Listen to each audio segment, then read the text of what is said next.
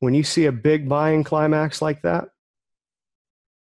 and you haven't, this is back to the up now. We're in a downtrend here. We're shooting straight down. We're retracing back up. And what happens here? The final leg of this starts getting that vertical look, right? What do you think who is most of that buying right in there? It's absolutely the public. Who do you think is selling into that? Exactly, professionals. You've got a big buying climax on what we're referring to as a high density climax. So it's very high volume, but it's so high that even when you divide it by the range of that wide ranging bar, it's still the highest volume per range. Volume divided by the range, it's the highest volume per range of the past however many bars we have here. Probably 15 or 20. So what does that mean? At a high, very high volume per range is what? It's a sign of hitting supply. Does it mean the market's going to turn there? Well, no, but it does mean that you've hit a lot of supply at a high or a lot of demand at a low. Doesn't necessarily mean that it's going to turn there, but you have a greater likelihood of it turning there than a bar or an area where you don't have that. And what else do you notice about this swing high? Look to the left. You see my line at 61? We didn't actually tick out these highs back here, did we? So a big buying climax on high density, high volume per range without breaking the previous swing highs. Okay, so that means you can safely assume that the majority of this is not people getting stopped out necessarily, right? What do the public tend to do with their stops? They tend to trail it behind every swing high on the way down, trail it behind every swing low on the way up. But anyhow, you haven't broken a swing high back here, so you're likely not running stops. So when you see something like that without breaking these prior highs, chances are you're putting in a little corrective swing high. Now, do we have any areas for supply there? All right, so that's the low. This is the low before the high. This is the most often overlooked and most important swing that people just simply fail to draw from. The hardest part for a lot of people is determining what swing to choose. Now, most of them are pretty obvious to me. I mean, this is obviously one that you want to connect to, right? Until you break completely out of it, and then you just delete it, or you leave the warning lines in there. This is obviously a swing you want to connect to, right? This may be one, but this surely is a swing that you want to draw your market geometry to, right? This is the one that gets overlooked. So here we've got 60. We got the top of that channel. A little bit higher at 67. We've got the center median line intersecting it. So it would be symmetrical right there, but it looks like, well, let's see. So we're already there, right? All right, well, I'm going to go ahead and enter right there then. Is it 40 minutes? I did say a minimum of 40.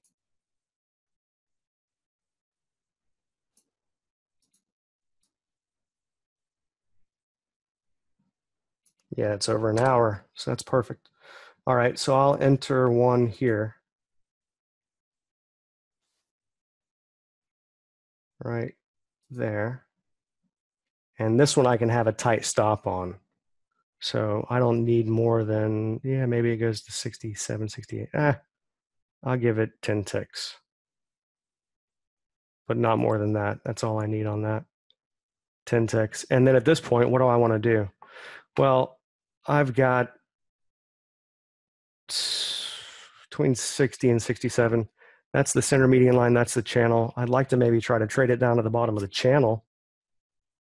But this is a smaller retracement, so I'm not going to try to get a moon trade out of it. You know, I'm not going to try to trade to the dome. I'm just going to get what I can out of it, maybe break that low.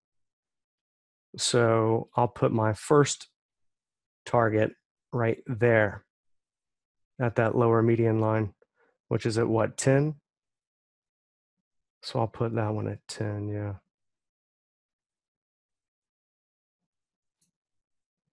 Okay, now I pause it and then I scroll forward.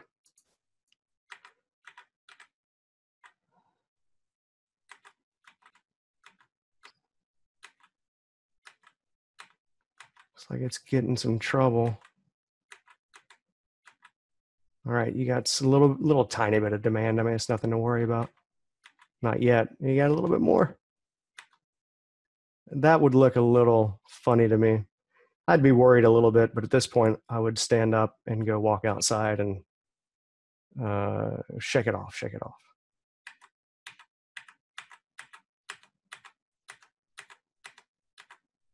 Okay, it's starting to come on down.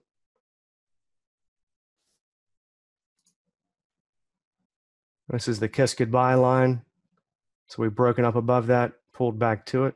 Let's see if we can go right through it. Nope, we got a reversal up off of it. Okay, there we go. Yeah, that's a big extreme churn bar here. It's a 2-bar pattern, but it's not a proper climax. It's increased volume. Let me blow this up.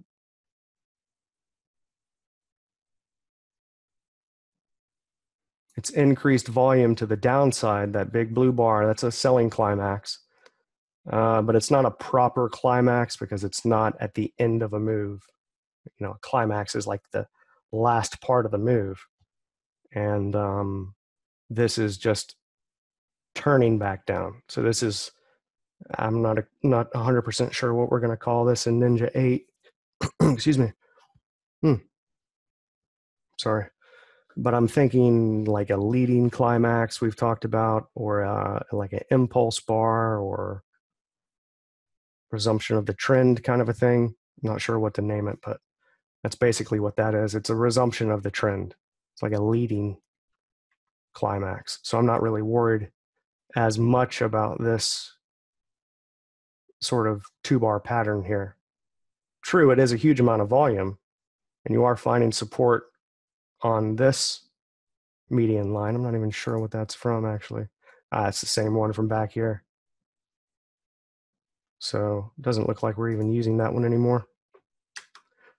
All right, I'm going to take this one off at 10, right? Oof.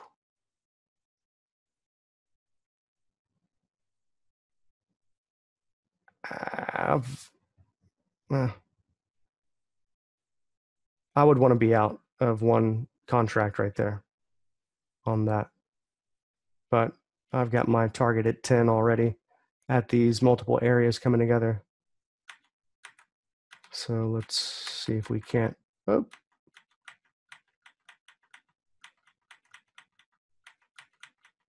Okay, finally. Yeah, see, there was the close. I don't necessarily like, I mean, if I'm up big like I am in this case, that's the crude oil close at 130 Central. So that can be a pretty volatile move. All right, now we're, okay, there we go. Whew. Right here, I would definitely close right there. Show the last low before the high thing. Yeah, sure. Let me give you an example then. Looks like probably 5 waves up, or maybe a big ABC or something, whatever. But if we can start to take this low out, then maybe we'll get a lower high kind of a thing, right? So if we do that, okay. Yeah, we've done it. At this point, I would draw from this low. This is the low before the high. Now it looks like it's not done going down yet. We haven't even used that lower median line, so we're probably going to make, yeah. So once we start making that low right there, that's when this becomes, when this is actually in this case from the low before the high, and it's moving lower and lower, and you're looking for a nice lower high, most of the time you're not going to get very many areas that are, at least that would be sloping in favor of the trade, in favor of a short, meaning a downsloping area. You tend to not get very many of those after you've just put in a really major swing high and you're just beginning that first descent. So to catch that first lower high, that low before the high becomes very, very important. And I think most people just kind of overlook it. Right here, you've got a couple, right? You've got this little one before the low, I mean. So this is the low. So this is the high before the low. But you've also got, maybe that one. This is the major issue with this method is when you do have a lot of this chop back here, back and forth.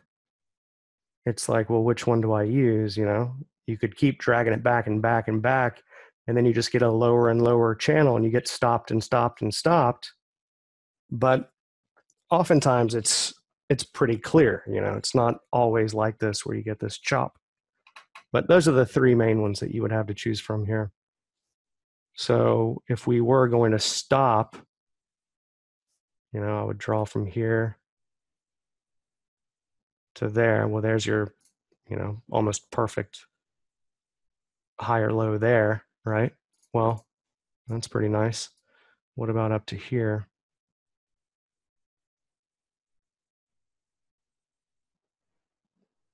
Yeah, you didn't even have time to think about it. It just went right through it. So you could use that next one, but I wouldn't. In this case, it did work for that low right here. That's actually perfect. It's funny. I love how I said that, and then it works perfectly. That's a perfect symmetrical move right there. I remember this one now. Yep, and then it goes up, does a lower high, and then goes right through all this. And then I drew to this one, and I think it goes right through that one. Let me see. All right, so at this point, I'm looking for a lower high, right? So I'm using that high before the, or low before the high to the most recent swing low, which we all just saw was the same thing in reverse. That one right there, perfectly. So that's clear area of demand. And then oh, see, it just barely goes up and goes right through it. Okay, now I'm using that low. Aha, now we've used the lower median line. So now I'm thinking, well, this is confirmed. This is a good channel. We've got also a rejection from the midline of that channel. You see? And again, right here. So now I want to see it go up through that. And hopefully, I don't know that it will, but hopefully it'll make it to up in here. And that's where I would want to short this. It may not make it. It doesn't always do it. But that is your, that's your safest and best spot for a major swing high. Now this one here, you see this channel, right? This is the next big upsloping channel.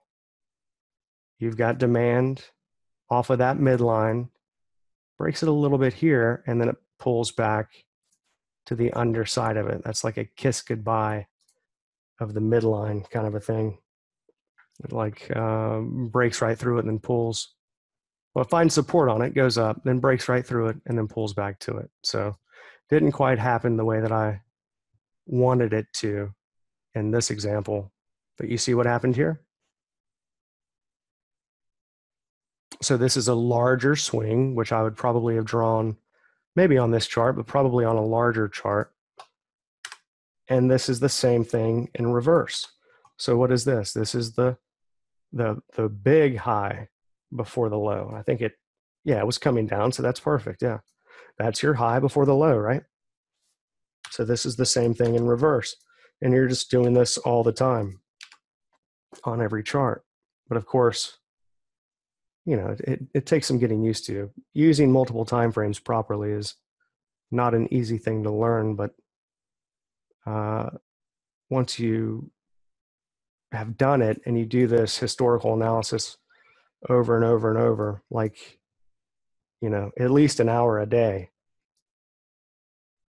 then you see this sort of thing over and over and you get comfortable with it, and then you're able to do it very easily and quickly. And what do you want to bet? It's the bottom of this downsloping channel there too. If not on the tick chart, then probably on the 5-minute. And it is perfectly symmetrical. I mean, this is market geometry. I can show you example after example after example every single day. Every single day. But it's such a useful tool, and using this, forcing yourself to use it, is really going to benefit you. This is how you get better trading. You don't get better trading staring at the screens and taking random trades. That's the most counterproductive thing you could possibly do, especially when you're learning. You don't,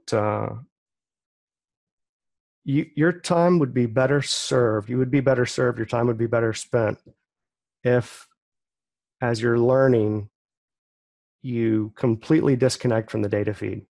Don't even watch the live markets. Don't even try to trade in sim. Please don't try to trade in a live account. Just do this bar by bar by bar, screenshot after screenshot after screenshot. Document as much stuff as you can, and do as much bar by bar work as you can, preferably bar by bar, not market replay, so that you can go through as many consecutive days as possible. And log your trades with this and do that over and over. Screenshot the ones that worked out, open them up every so often, flip through them as fast as you can, get that visual imprint in your mind. Do the same thing with the losers.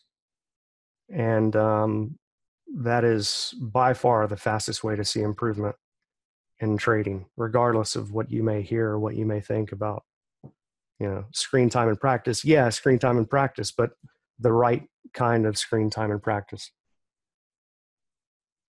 All right, so let's scroll forward. I got to add back that delete all button. Also deletes the chart sync buttons, which I do not want it to do ever again. So I turn that off. Okay. Yeah, this next day, we'll just do this next day, and then we'll call it a morning here. Afternoon, I guess. 3 hours? Whew. Okay, sorry guys. Let's get on with this here.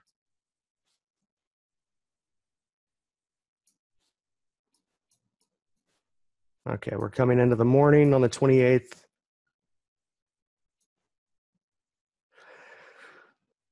Well, it looks like we've had a major low, obviously. Look at that. What do I say about these 2-bar patterns? Man, you see them all the time here recently. It's crazy. Look at that. Big, huge selling climax followed by a churn bar.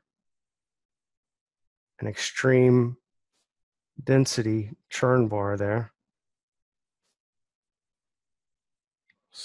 Another reason I love the 5-minute chart so much. And there you have the same thing, but you have 3 churn bars back to back. That's a huge one, 730% relative volume. Yeah, so that's looking like a major low. But you see what's happening here?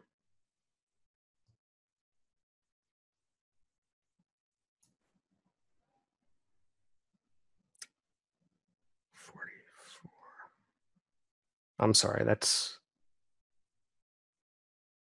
28th. Yeah. Okay. Yeah. So we have a strong move down. There's no chance of making it to the bottom of that channel. Well, I mean, there is, but that's clearly not what gave us support here, right? Now, So this is the difference. I'm going to show you the difference between the tick chart and the minute chart. This is the low before the high right here. All right, there's at least an area there. Now, yeah, I remember this in real time. I kept going back and forth. What's the best one to use? This one or this one? And because this is such a strong buying climax, do you use the extreme candle, or sorry, the extreme of the candle, the wick, or the highest closing price? When it's a very fast move and you have a big wick, I always use the highest closing price. Okay, but that's a little bit of a nuance that some people have a problem with initially, but after you do it and see it enough, it's something you can pretty easily prove. So that is a very fast buying climax there with a couple of big wicks. So using the highest closing price is not unreasonable. And then it lines up quite a bit better here at the low, yeah. Right, but maybe that's form fitting it, okay? Maybe that's me just thinking that this stuff works, but it doesn't actually work. And I'm stupid. But here, you've got a couple of pretty nice looking, you got a nice swing low there. You got one here. You got one here. Meh. That's the major one there. All right, so in this case, what am I going to do? If I'm looking for a low, which highs and lows am I going to pick? Well, I'm going to pick the most obvious ones, obviously. From high to high. Now, what do I do in this case? Do I use that widest excursion point? Do I use the widest perpendicular move? Or do I actually use the end of the pattern, which is the lowest low? I would definitely use the lowest low there. Okay, now then what happens? Then what do we see in this case? Well, where did support come in? This is the difference between the tick chart and the minute chart. So remember on the on the minute chart, this part here was basically straight down.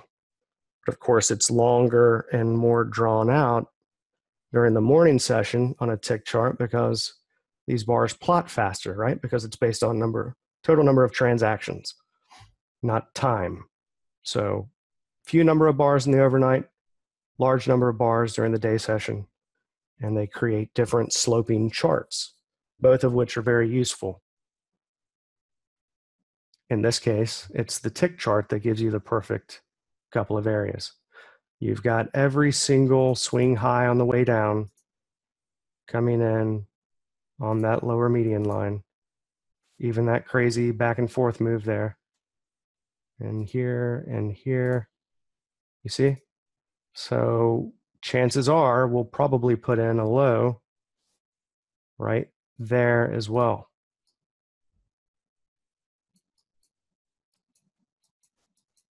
Looks like it, yeah. You see? So that's market geometry, and I can show you example after example after example of this stuff. I mean, it's not difficult to prove by any means. Just surprising more people don't use it. All right, so that's what's happening at this low. Now, let's see, what are we looking for then? If we've put in a low that looks that good, this is 2 in the morning.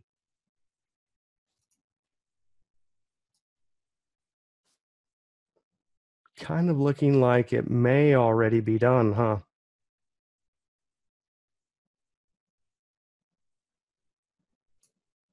To the downside. We would really need a much larger chart to really determine that.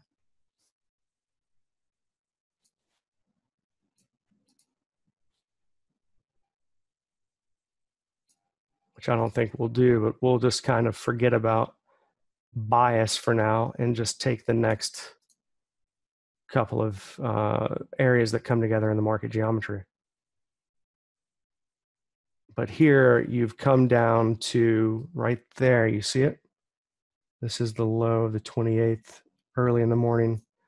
You've come down to the bottom of that channel to this high. That's not the highest high though.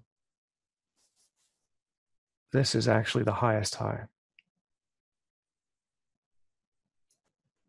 And that channel is quite a bit further down. It's about, well, it's not quite a bit, but at that point, maybe 30 ticks, 40 ticks.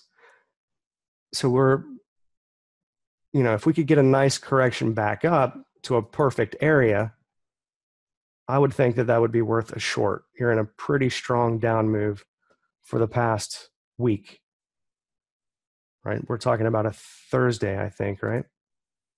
Talking about a Wednesday. Yeah, so for the past few days. All right, so that's the major high back here. Obviously, I mean, that's a huge retracement swing high there. That's the major retracement high before this major low that was a slightly higher low, okay, on the tick chart. So I would have a larger tick chart usually to be able to show this, you see? So we haven't quite hit that at this point. But now let's just forget about bias and much larger areas. Let's just purely look for the next area of support or resistance. So you've seen this one that I drew here using the actual lowest low. All right, now I could draw a couple of different ones here, right? What's the one that we were just talking about a minute ago? High before the low, low before the high, right? So that would be this one here. This is the high before the high. That's the penultimate high. This is the low between the two. That's the ultimate low on the right edge of the chart.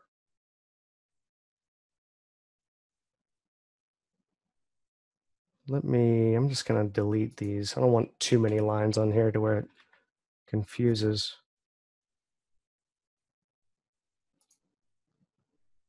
See if I can disable some of these other things. Okay. There we go. So that's the perfect channel to the downside there. This is the low before the high. That's coming in up in here. All right. Now the most recent one that we could draw, I mean, just looking back to the left, what do you see? You've got a major low here, right? First major low to the left. That's the ultimate low. What do we see coming in? It's basically the same slope as the downsloping channel. So the next major area of resistance is what? Looks like right there, right? See? Yep, exactly. Auto line, the channel right there. All right, so that's at least to the upside. That's our next major area of resistance or supply. We'd love to see a big buying climax go into right there. And with a big, fast, sharp move right into it without breaking the high, or break the high and then get that kind of rounded divergence sort of a move as it stops these guys out, and then, you know, they kind of take it up and sideways as they build a short. All right, so that's what we're looking for right there, first thing to the upside. It's only 3 a.m. at this moment. I connect from low to low here.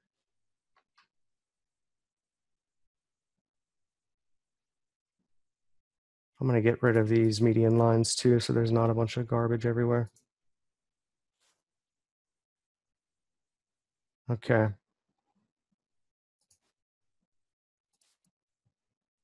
And that's the first channel to the upside on the minute chart, it's 65. Okay, I mean, we can even throw some fibs on here if you want.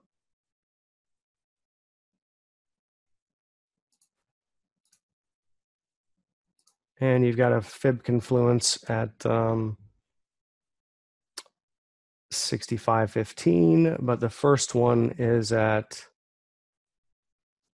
64.85. So those are your two fib confluence. You see the overlap in the fibs there? You've got this one, 64.85, and then you've got this one at 65.15. Everybody see that? It's only two spots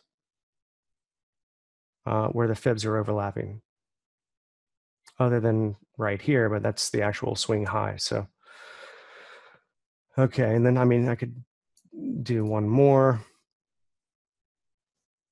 There you've got the 138.2 right around here and the 161.8, but let's just get rid of that one. I mean, I could even do a volume profile and look for where's the VWAP or the point of control. Well, that's actually much higher. So maybe the VWAP from the lower high. That's coming in right now at 65. So maybe by the time we get there, it would be at 64.85. So let's just see. Let's now delete all of these since I've got them marked out.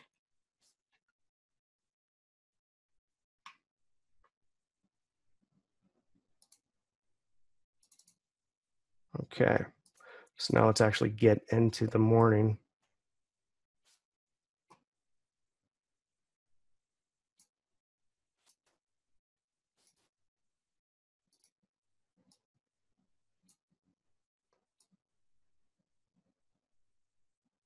Looks like we've got a higher low here we could draw from. 64.85 is just a little bit higher at the top of that upsloping channel, which is the same channel I could draw on the 5-minute.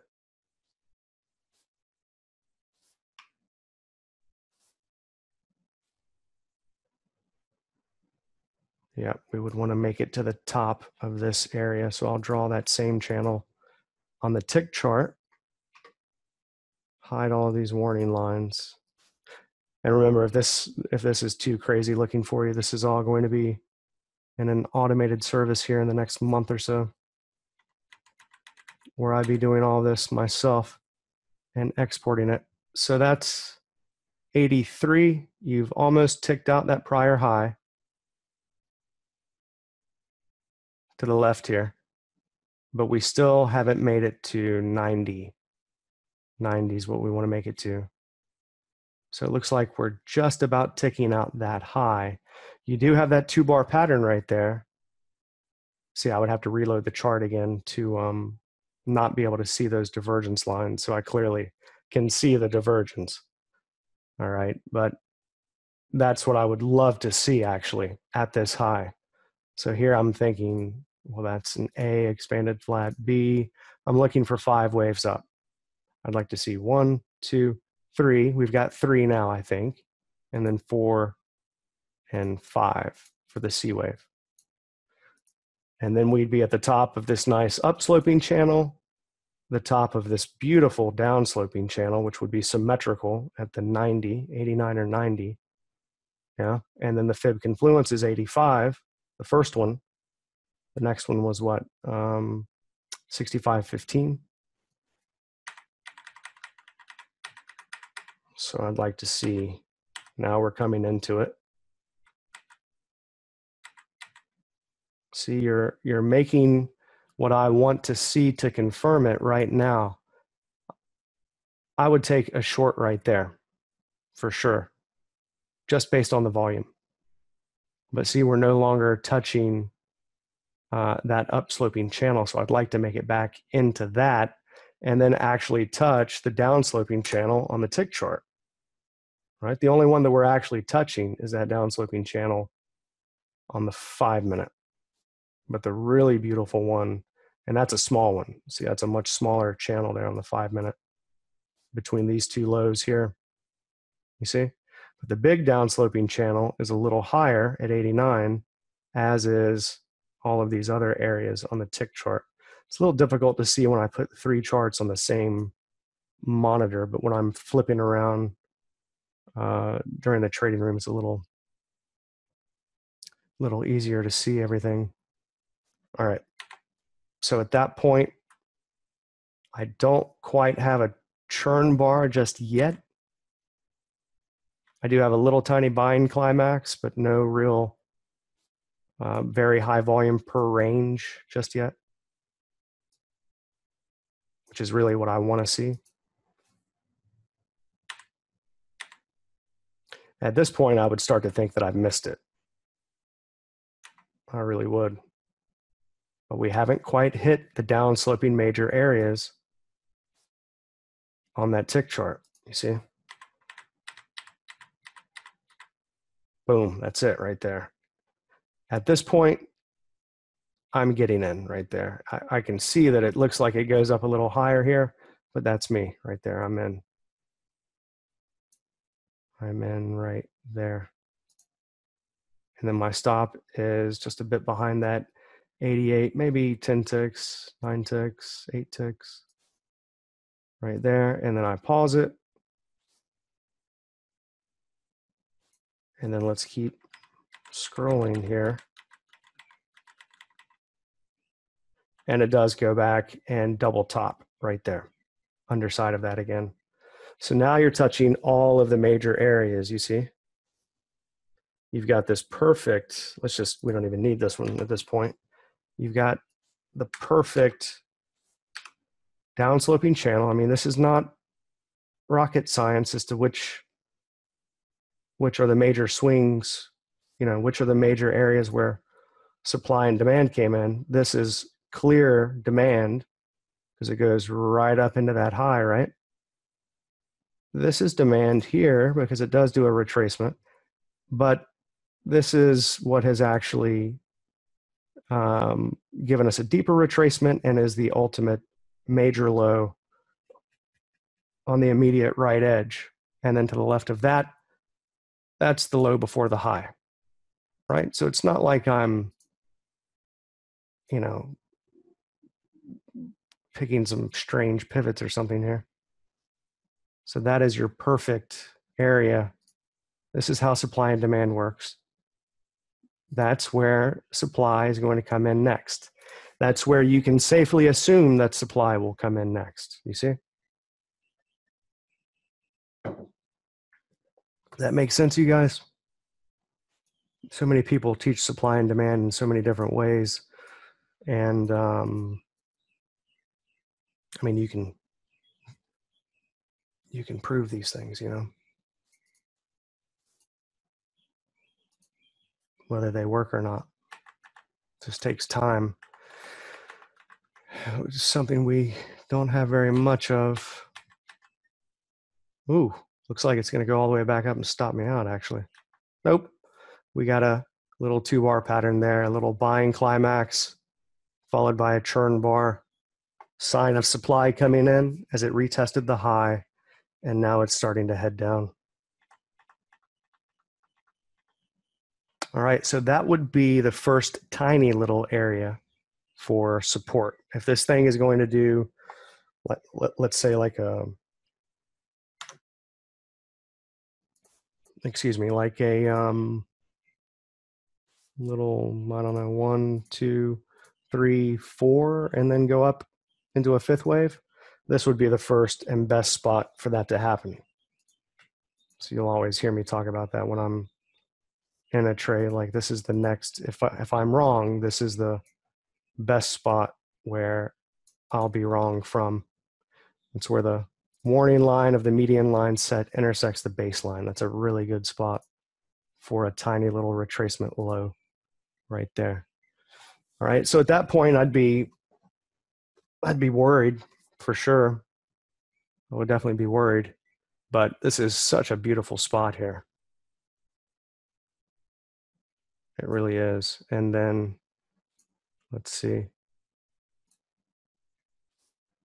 Yep, it's exactly the VWAP from that high here.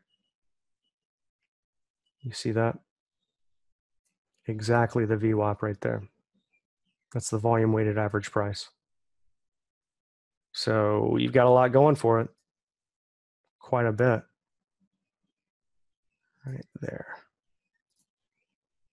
All right, well, what is the next area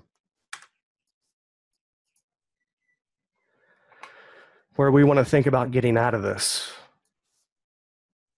This is about a mess here. All right, let's just go ahead and delete that one.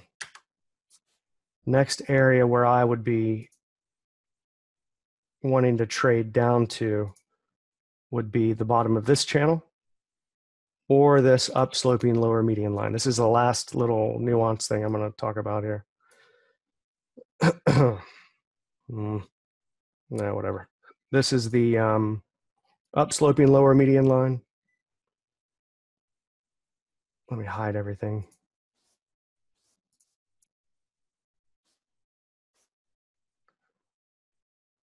I guess I shouldn't do all this, but this is the penultimate low here.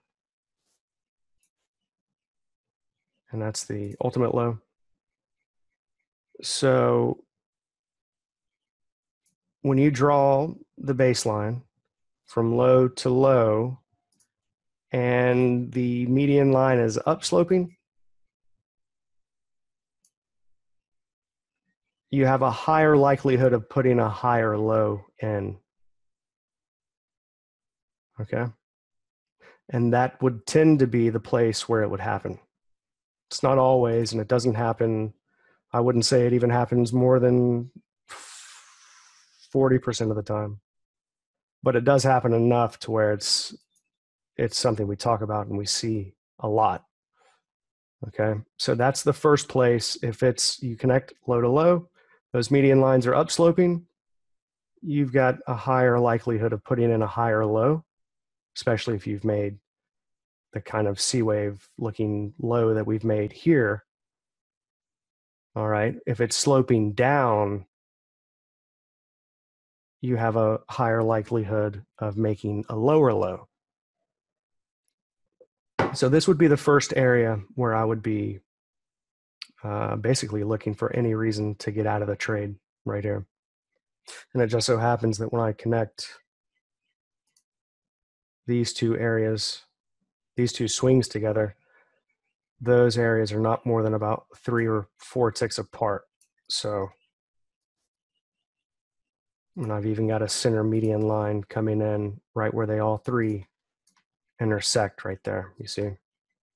So right at 64.50, I'm basically looking for any reason to get out.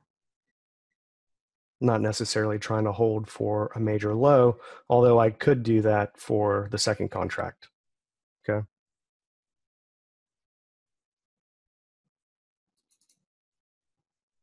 So that's 64.50. So that'll be my first spot.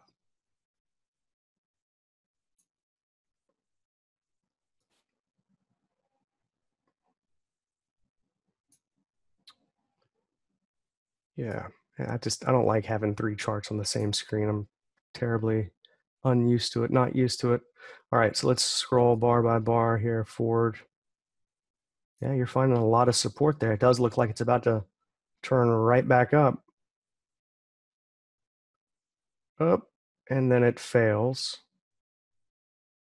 And now we're really moving down out of that that swing high there. If I want to get out of one contract,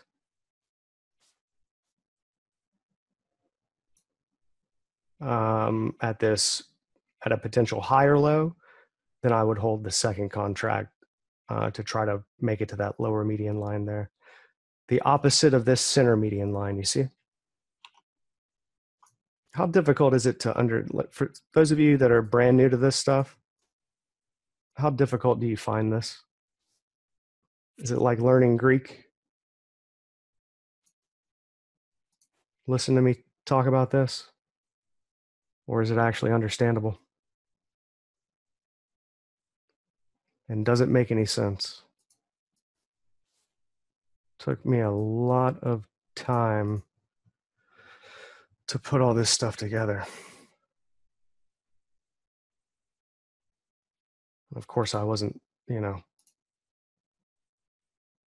is all based on the work of others. Well, some of it is, a lot of it is. The market geometry part is anyway. Right, so if we're doing a lower high, this is a pretty good looking, that looks pretty good.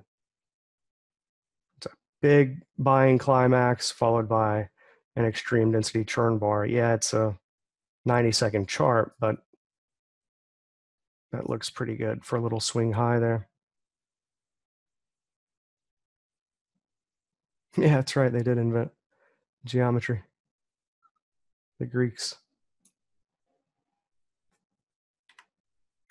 Okay, there we start to get a push back down.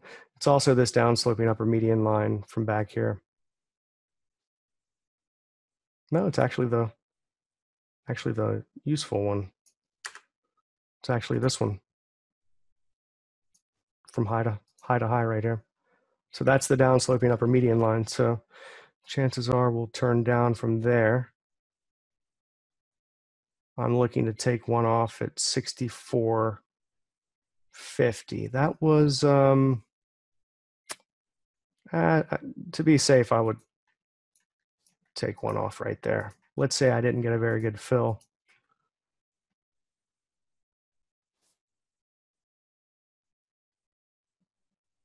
Take one off right there and then pause it again.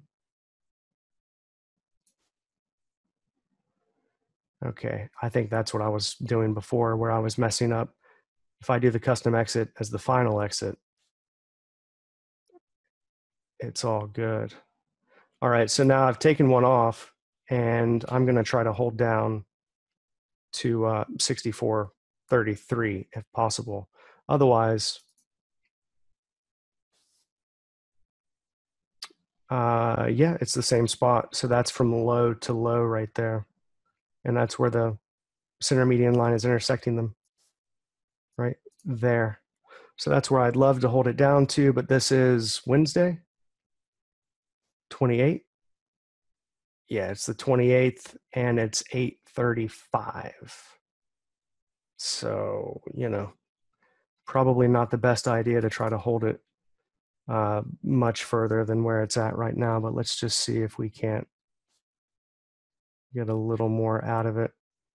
All right, we've got an extreme churn bar, 2-bar pattern on the 90-second chart, and I'm done with that. William, yeah, if you purchased the previous version, then all you need to do is sign into the website.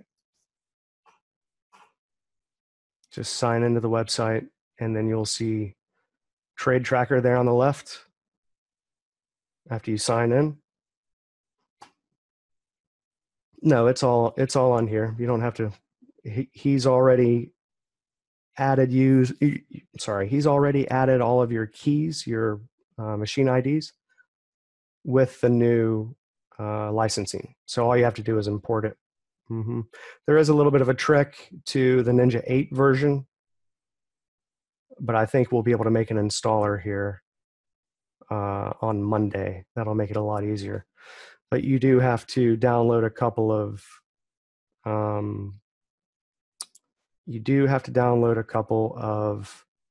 DLLs first, but there are instructions on how to do that. And if you guys need help, just write in and we'll help you do it. There was one more beautiful swing high here that we could have done. And I just saw it. Well, I mean, I saw it earlier too, but look at that one. That's another example of the low before the high before the low. You see it? So if I hide all of this, just draw from the low before the high to the low. There it is right there. I imagine that's probably the VWAP from here. Yep, just a few ticks away from it. And it's the low volume node. Well, it's the underside of this swing low is what it is. You see?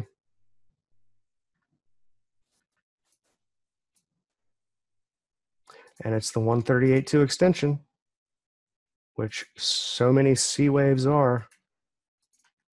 It's the most common one for sure. All right, you guys. Have a good one. Bye, everyone.